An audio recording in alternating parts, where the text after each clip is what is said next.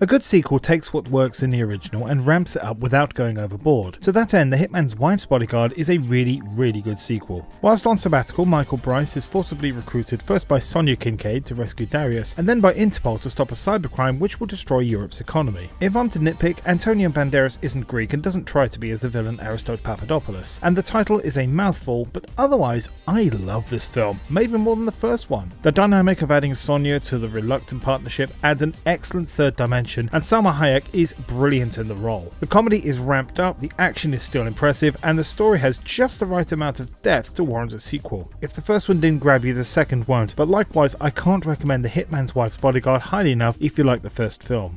I give this film an A rating, will definitely see again. Oh, and that ending, it caught me off guard so much.